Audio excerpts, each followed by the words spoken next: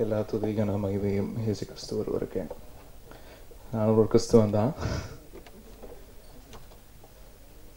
But இன்னைக்கு நடக்கிற நிறைய விஷயங்கள் பார்க்கும்போது ஆச்சரியமாக இருக்குது. இப்படி ஒரு சமூகத்தில் நம்ம வாழ்ந்துட்டுருக்கோமா நினச்சி பார்க்கும்போது ஒரு ஏறக்குறைய ஒரு 15 ஆண்டுகளுக்கு மேலே இந்த துறையில் இருக்கேன். இசைத்துறையில் ஒரு தெரிஞ்சு ஒரு ஈஸியாக ஒரு 120 பாடகிகளை அறிமுகப்படுத்தியிருப்பேன். அதில் யாருமே இவங்க என்ன ஜாதி, என்ன மதம், என்ன இனம், அப்புறம் இவங்க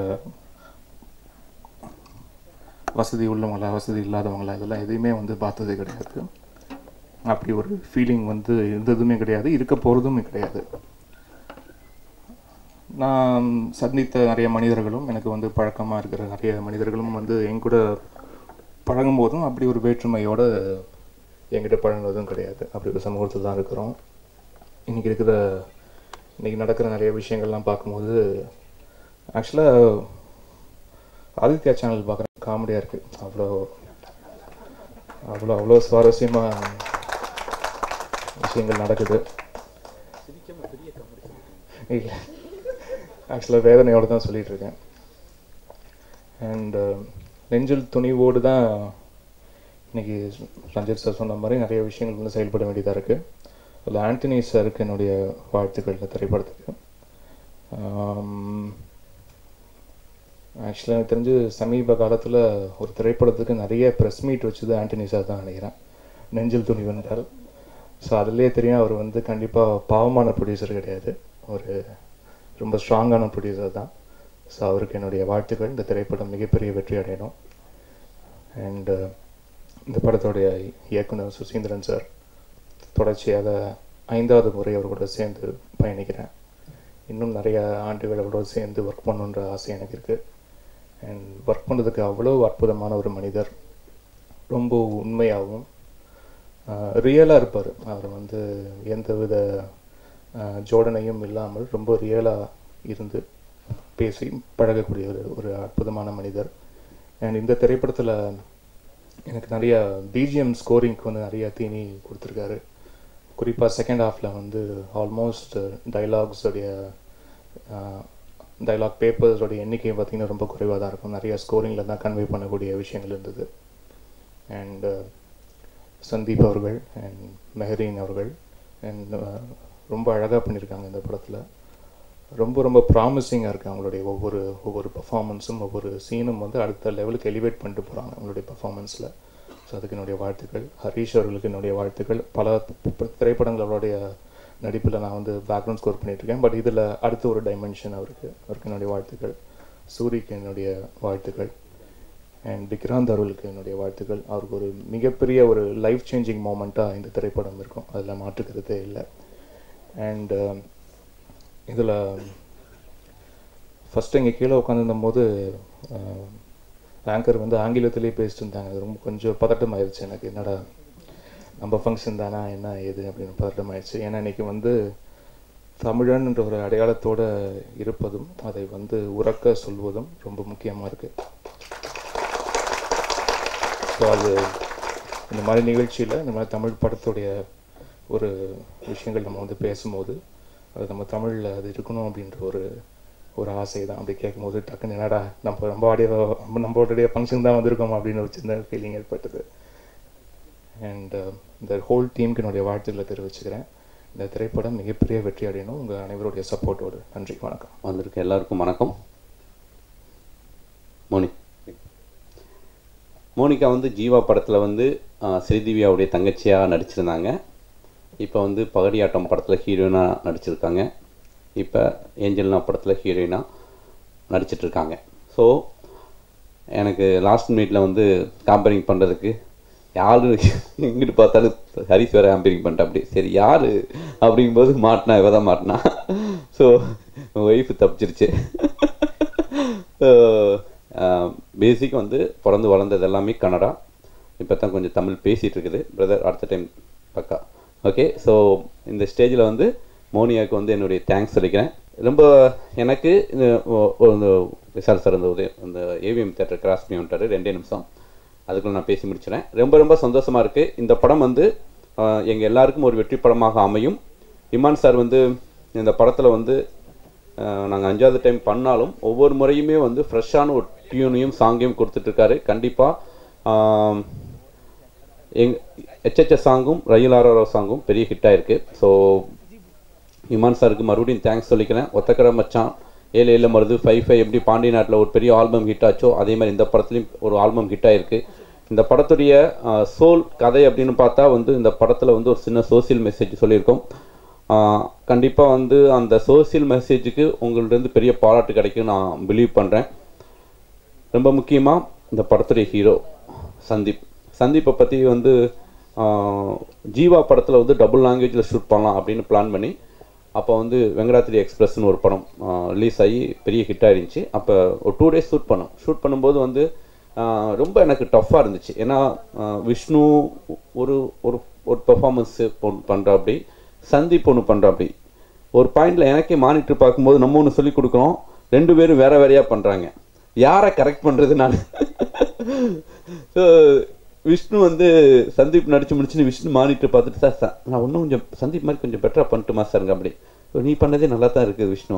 ஸோ அப்புறம் தெரிஞ்சிருச்சு, சரி இவங்க 2 பேரையும் வச்சுட்டு நம்ம மேய்க்கிறது ரொம்ப கஷ்டம். ஒரு ஹீரோ வச்சுட்டு 2 லாங்குவேஜில் பண்ணலாம், ஒரு 2 லாங்குவேஜில் 2 ஹீரோ வச்சுட்டு ஒரே டைத்தில் ஷூட்டிங் பண்ணுறது ரொம்ப டஃப்பான விஷயம்னு அந்த படத்தில் புரிஞ்சுக்கிட்டேன்.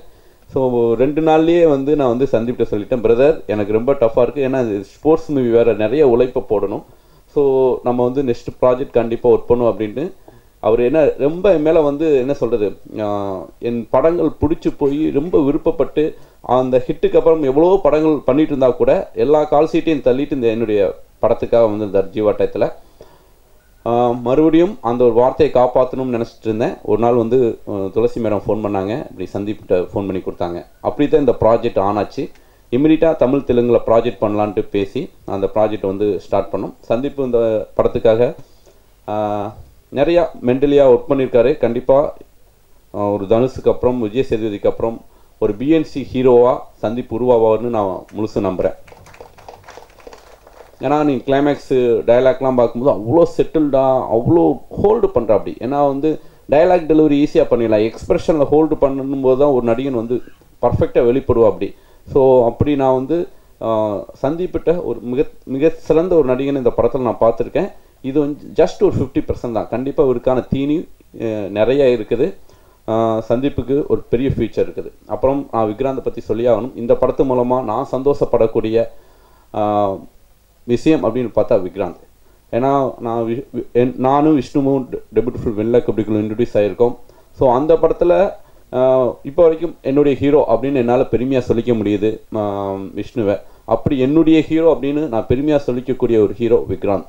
ஏன்னா வந்து பாண்டி நாட்டில் ஒரு சின்ன கேரக்டர்னாலும் ஒரு கம்பேக் கிடச்சிச்சு. இந்த படத்தில் பிகினிங்லேருந்து த்ரோட் எண்டு வரைக்குமே இந்த படத்தில் ட்ராவல் பண்ணியிருக்காரு. ஃபைட்டாக இருக்கட்டும், சாங்காக இருக்கட்டும், இந்த படத்தில் லவ் போர்ஷனாக இருக்கட்டும், எல்லாமே வந்து விக்ராந்துக்கு இருக்குது. ஸோ அந்த ஃப்ரெண்ட்ஷிப்புக்குள்ளே நடக்கக்கூடிய பிரச்சனைகளை ரொம்ப அழகாக ஹேண்டில் பண்ணியிருக்கோம். கண்டிப்பாக விக்ராந்துக்கு இந்த படம் அடுத்த ஸ்டெப்பாக இருக்கும். எங்களுடைய ப்ரொடக்ஷனில் வெண்ணிலா கபடி குழு 2 ஷூட்டிங் போயிட்டுருக்கு. அதில் தான் வந்து நடிச்சிட்ருக்காரு. என் படத்தில் எப்பயுமே நடிச்சிட்ருக்க சூரி இந்த படத்தில் நடிச்சிருக்கா. அப்படி எனக்கு ஒரு எங்கேஜிங்கான ஒரு ஃபிலிம் பண்ணட்டும், ஒரு கமர்ஷியலான ஃபிலிம் பண்ணால் கண்ணை மூடிட்டு சூரியை கூப்பிட்டுருவேன். சூரிக்கு வந்து ரொம்ப தேங்க்ஸ் சொல்லிக்கிறேன். இந்த படத்தில் மெஹரீனை பற்றி நான் நிறைய இன்டர்வியூவில் சொல்லியிருக்கேன். தமிழ் சினிமாவுக்கு ஒரு நல்ல ஹீரோயின் கிடச்சிருக்காங்க. விசால் சார் உங்கள் ஹைட்டு கரெக்டாக இருப்பாங்க. மெஹரீன் வந்து ஒரு பயங்கர சின்சியரான பொண்ணு, நான் வந்து ஒர்க் பண்ண ஹீரோயின்ஸ்லேயே ரொம்ப டைமிங் கீப் அப் பண்ண பொண்ணு. ஒரு சின்சியராக ஒரு 2 லாங்குவேஜுமே வந்து மெமரி பண்ணிவிட்டு ஆன் ஸ்பாட் வந்து ரொம்ப வந்து சின்சியராக ஒர்க் பண்ணாங்க. ஏன்னா ஃபஸ்ட்டு நாளே வந்து ஸ்கூட்டி ஓட்ட தெரியும்னு சொல்லிச்சு, ஸ்ட்ரெயிட்டாக கொண்டு போய் செவுத்தில் ஒட்டிச்சு டொம்முன்னு. அப்பா நமக்கு ஒரு நிமிஷம் என்ன ஃபஸ்ட்டு நாளேவா, ஏன்னா ஹீரோயினை பேஸ் பண்ணி தான் 10 நாள் ஷெட்யூல் போட்டிருக்கோம். சரி ஓகே, லைட்டாக கை காலெலாம் சிரைச்சிச்சு. அவங்க அம்மா வந்து அப்படியே எட்டி பார்த்தாங்க. ஓகே கூல் பரவாயில்ல. சரி okay sir, no problem sir. Again சரி வேண்டாம், நீ பைக்கே ஓட்ட வேண்டாம், நான் வந்து வேறு மாதிரி ஷார்ட் கட் பண்ணிக்கிறேன்ட்டு வேறு மாதிரி அந்த ஷார்ட் எடுத்து அந்த சீனை முடிச்சிட்டோம். ஸோ அதுக்கு அடுத்து 2வது நாள் வந்து 2-3 டைம் ஸ்கூட்டிலாம் ஓட்டி ரவுண்டெலாம் அடித்து ஓகே பக்கா சார் அப்படின்ச்சு. சரி ரெடி டேக் அப்படின்னு கரெக்டாக ட்ராலி எப்படி போச்சு, லெஃப்டில் வந்து ஒரு கார் மேலே டப்புன்னு மோதிச்சு. பின்னாடி வந்த 2 பொண்ணுங்க மெகரின் 3 பேரும் தூக்கிட்டு ஹாஸ்பிட்டலுக்கு வரணும். ஸோ அதுக்கடுத்து அவங்க அம்மா பக்கமாகவே வரல. கேரவன்லேயே உட்காந்துட்டாங்க.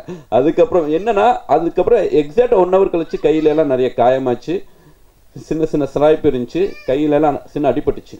பட் இருந்தாலும் அடுத்த 1 hourல மறுபடியும் ஸ்பாட்டுக்கு வந்தாங்க, மறுபடியும் அந்த ஃபுல் டே ஒர்க் பண்ணி கொடுத்தாங்க. நான் பரவாயில்ல ரெஸ்ட் எடுத்துங்க, நோ ப்ராப்ளம், நான் மேனேஜ் பண்ணிக்கிறேன் அப்படின்னு சொன்னால் கூட இல்லை இல்லை sir no problem chart. So எதுக்கு சொல்கிறேன்னா அவ்வளோ சின்சியராக ஒர்க் பண்ணாங்க. ஸோ நான் சில ஹீரோயின்ஸ் நம்ம கேள்விப்படுவோம், தமன்னா மேடம், தமன்னா கொஞ்சம் டைமிங் கரெக்டாக இருப்பாங்க, அனுஷ்கா மேடம் கேரவனுக்கு போக மாட்டாங்க.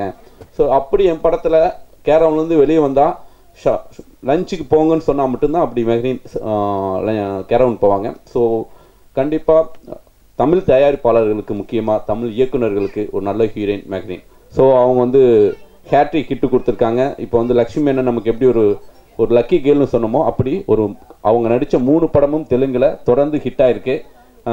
தமிழ்லையும் இது மாதிரி அவங்க ஒரு ஹேட்ரிக் ஹிட் அடிக்கணும்னு நான் வந்து வாழ்த்துக்களை தெரிவிச்சுக்கிறேன். இந்த படத்தில் எனக்கு தாசனை அதான் அண்ணன் சொன்ன மாதிரி, ஆனால் எனக்காக இந்த படத்தில் நான்மாவில் நடித்த பசங்க எல்லாமே இருக்கணும்னு நினைக்கிறேன், டீம் இருக்கணும்னு நினைக்கிறேன். ஸோ ஒரு 5 சீன் இருக்கும்னே, பட் எல்லாமே வந்து ஒரு சின்னதாக ஒரு ஆக்ஷன் மூவில் ஸ்டார்ட் பண்ணி ஒரு ஃபன்னாக இருக்கும்னே அப்படின்னு. என்ன ஏதுலாம் கேட்கறது கிடையாது, பேமெண்ட்லாம் வேண்டாம், ஆண்டனி என்ன சரி வேறு பேமெண்ட் வேணாம் வந்துட்டு வந்தார். அப்படி இந்த படத்துக்குள்ள தாசனை, நான்மாவில் நடித்த அந்த 4 பசங்க எல்லாமே அப்படி தான் இந்த படத்துக்குள்ள வந்தாங்க.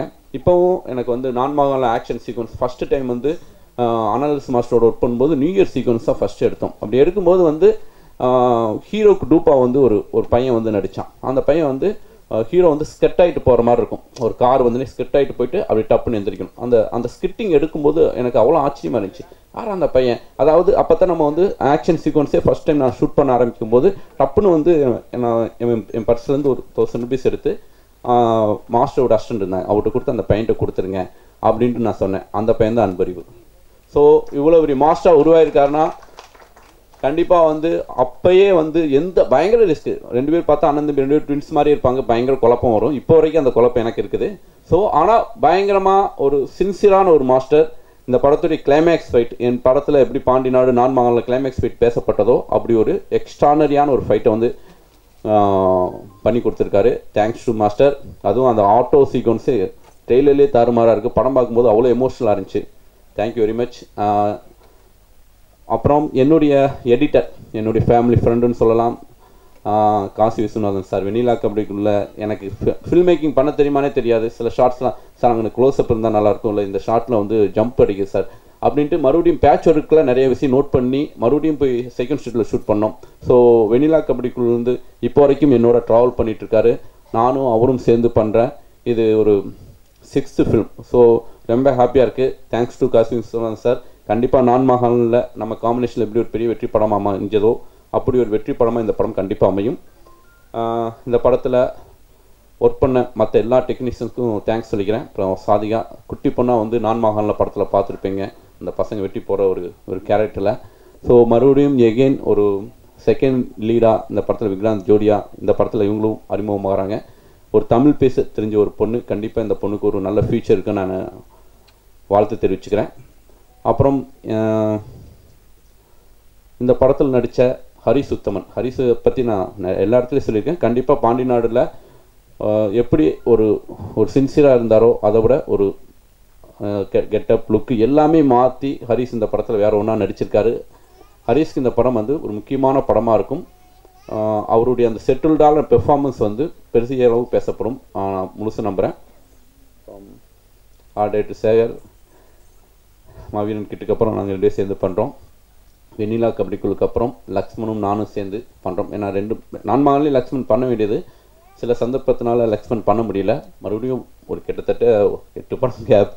ஸோ லக்ஷ்மனுடைய ஒர்க்கு ஒரு பொல்லாதவனில் வேல்ராஜ் சார் ஒர்க் எப்படி பேசப்பட்டுச்சோ அது மாதிரி நைட் ஆஃப் எயிட்டுக்குன்னு ஒரு டோன் கொடுத்துருக்கா, அப்படி அதுக்கு ஒரு லென்ஸு தனியாகவே யூஸ் பண்ணியிருக்காரு. கண்டிப்பாக இந்த படத்தில் லக்ஷ்மனுக்கு ஒரு கம்பேக், ஒரு பெரிய லைஃப் கிடைக்கும். இந்த படத்தில் எனக்காக நடித்த தாசண்ணே, அமுதேஸ்வர் சார், ராம்சண்ணே, பிரபண்ணே. ஸோ பிரபண்ணனுக்கு இந்த படம் ரொம்ப முக்கியமான ஒரு கேரக்டர். ஸோ நிறைய பேர் யார் ஒரு இவ்வளோ பெரிய கேரக்டர் கொடுத்துருக்கேன்னு தெலுங்குலாம் கேட்டாங்க. ஸோ பிரபண்ணை கண்டிப்பாக உங்கள் கேரியரில் இது ஒரு முக்கியமான படமாக இருக்கும். எல்லாருக்கும் ரொம்ப நன்றி தெரிவிச்சுக்கிறேன். இந்த படத்துக்கு சப்போர்ட் பண்ணணும்.